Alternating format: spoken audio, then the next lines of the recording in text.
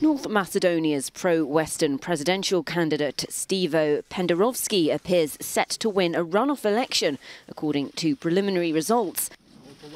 The ruling centre-left party candidate and his main rival, right-wing candidate Gordana Siljanovska-Davkova, came out as the top candidates in the first round. Whilst both are pro-EU, Davkova opposes this year's name deal with neighbouring Greece, which will open up the door for North Macedonia, previously known as Macedonia, to NATO and EU membership.